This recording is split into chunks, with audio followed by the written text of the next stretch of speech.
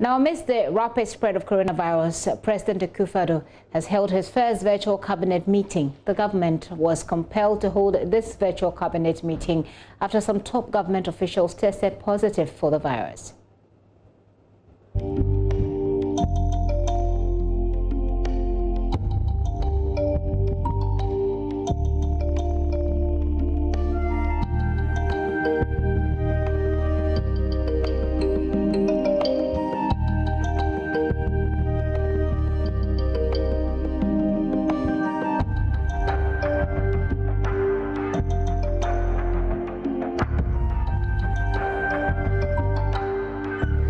So, members of Cabinet, this is the first such meeting, I think, in the history of our country, a virtual meeting of Cabinet. So we're all part of a historic process.